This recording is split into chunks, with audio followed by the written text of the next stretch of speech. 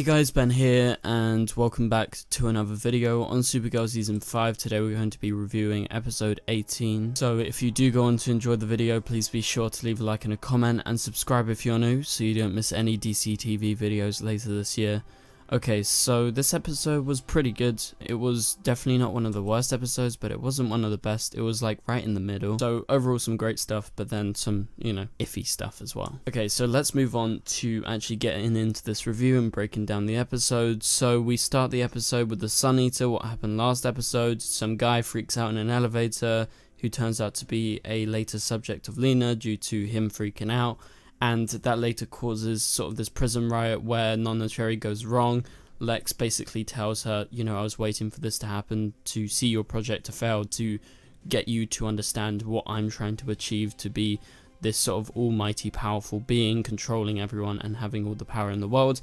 She doesn't agree with that, and so that's some of the stuff that happens with Lena. We'll get back to Lena in a minute. But anyway, so we have Lex versus Brainy at the start of the episode, and throughout this episode Brainy makes some choices that he obviously goes against Lex, but Lex by the end of the episode reveals that, he was expecting that to happen and it was part of his plan.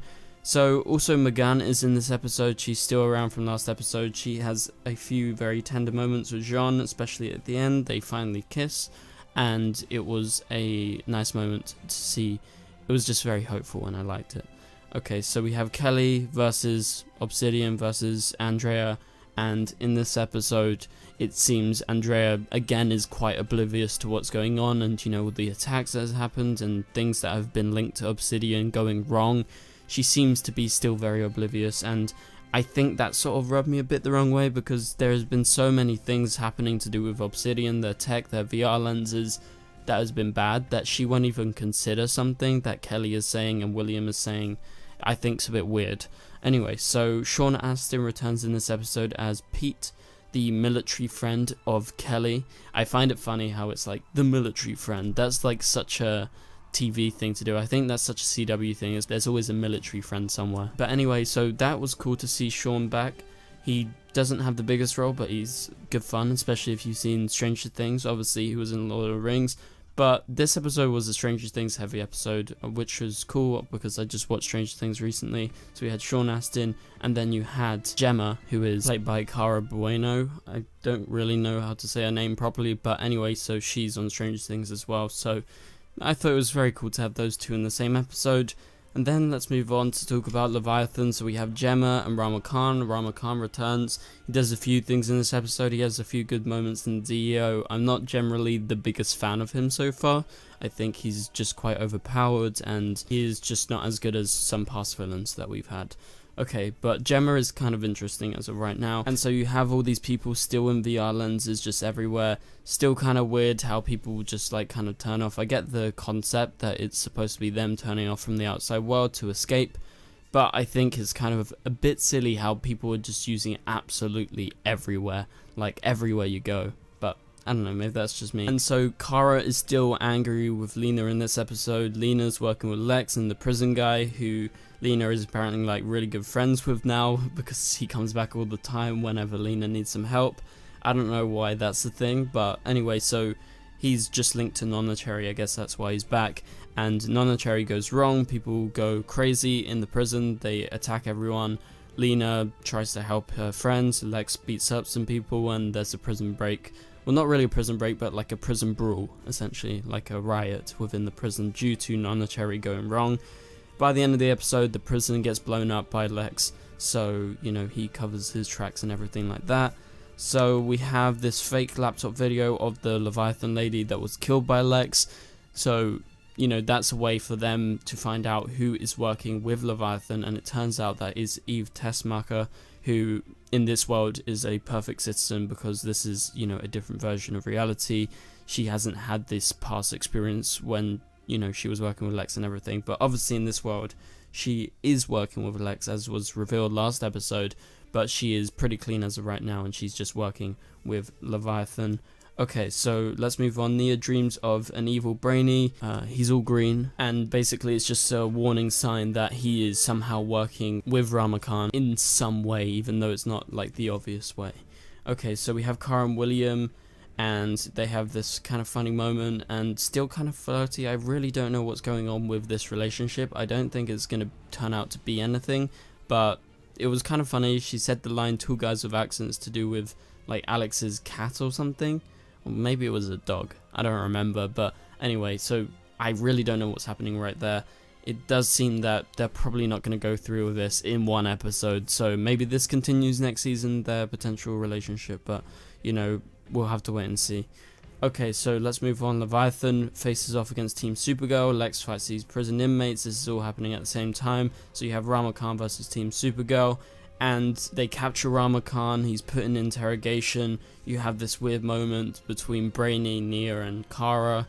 And Brainy is in the interrogation room. He speaks a new language. He speaks Rama Khan's language, some ancient language, I don't know what it is. But then at that point, you know, Nia is suspecting and Kara's suspecting, like, why is he talking in this sort of language that we've never heard him speak? And it's just at that point that Rama Khan takes control of the staff and he breaks out. He is that powerful. He can break out of those dampening chambers. Like, I guess, you know, the cuffs he had on and the chains were supposed to properly hold him, but he was too powerful, so he got out. At the same time, we have Pete, who is played again by Sean Astin, with Alex, and they're being attacked by people trying to protect Leviathan, so that is another thing that is happening at the same time as Rama Khan is actually destroying the DEO. So the DEO gets destroyed, and they realize it's a trap. Rama Khan gets out, he takes all this kryptonite, and he takes down Kara, so Supergirl is unable to stop him. The whole DEO comes crumbling down to the ground, and it's all just rubble in the end. So it's being destroyed, and it's by the end destroyed completely. So Team Supergirl visits the rubble after. You have this little confrontation between Brainy and Nia. So that's the end of the DEO for this season. I would pose the question to you guys, do you think that the DEO is going to come back next season? I think it could potentially just be the fortress that they stay at, but there's always a chance that they get a new base, and maybe this was part of the idea. They wanted to reshape and redesign the way that the DEO looks. Kind of like when Supergirl moved from CBS to the CW from season 1 to 2, they changed the base entirely, saying there was a new base, so maybe they go to a new base and that is where the new DEO is. But however, it seems like the DEO is becoming more and more irrelevant as we go on, because there is less and less of our characters there. Yes, Brainy's the director and Lex is in charge, but I don't know how long that's going to last, because all of our main characters that were there before, Alex, Jean, Kara, they don't work there anymore. So we'll see if they actually bring it back next season. That's still up in the air. Let me know what you think about that in the comments below. Okay, so Lena finally gives up on the cherry because it doesn't work, and you know, she's been doing this thing the whole season, and all it's led up to is just a reveal with Lex. Like, there is nothing more to the story.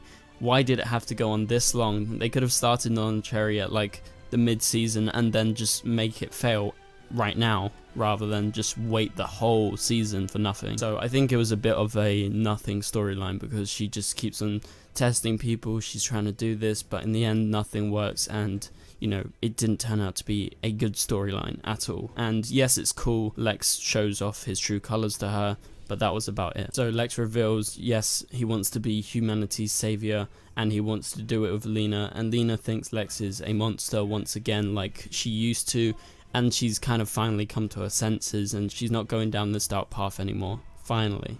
Okay, so then we move on. We've got Kara, and she's sort of giving up, and we have that McGunn and John kiss towards the end of the episode. Also, Kelly and Alex are reunited. We have Alex talking about her failure, trying to get this information that they were trying to get with Sean Astin's character. Basically, we get a hint that Alex is going to be getting a new suit, and also Kelly's going to be getting a suit, getting a mask, because she's going down this vigilante path. She's not at the DEO anymore. She's doing this with Team Supergirl, so she needs a new identity. So I would say she's probably going to get a suit and a mask very soon, and potentially we may get Kelly as like a new kind of guardian figure to take over James's role, is what I sort of got the gist about this. But I think Alex is going to have a completely new suit, which I'm really excited for. Honestly, that was probably the most exciting thing in this episode.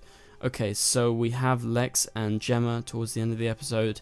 Lex blows up the prison, then Lex meets with Leviathan, and he's got an invite to the Leviathan ship for tomorrow, which will be next episode, the finale. This was the penultimate episode. It was due to be episode 20, the finale, but you know, they're mixing the episodes together. I think it'll be fine by the time when we get to next week. Okay, so Eve versus William. William gets kidnapped at the end of the episode. That is a thing that will continue on to the next. So that was kind of a big moment towards the end of the episode. And supposedly, you know, one of the biggest things is Kara and Lena making up. The ending is just Kara telling her to come over here and they're going to talk, basically. So they're going to be making up, and she admits that she made a terrible mistake, that being Lena. And also she reveals to Kara that her suspicions were true, that Lex is working with Leviathan and Lena wants to help to stop them.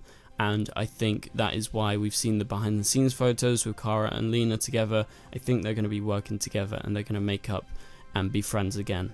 Okay, so thank you guys so much for watching this video. Next week is the finale, so please be sure to stick around until then, because I really can't wait to see how they wrap up the season, because, you know, the main villain is Lex after all. Leviathan is there, but we need to see how it's finally wrapped up. However, John Cryer has said that his arc doesn't completely finish as Lex, so I'm guessing we're going to see Lex being defeated next season unless they want to keep him around for even longer.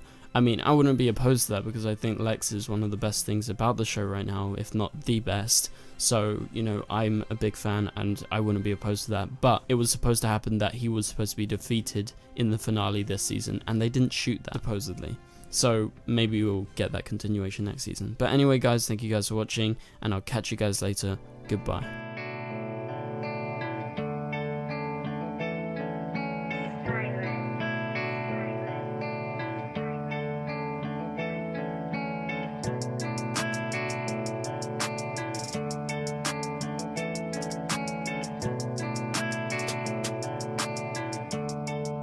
I see red.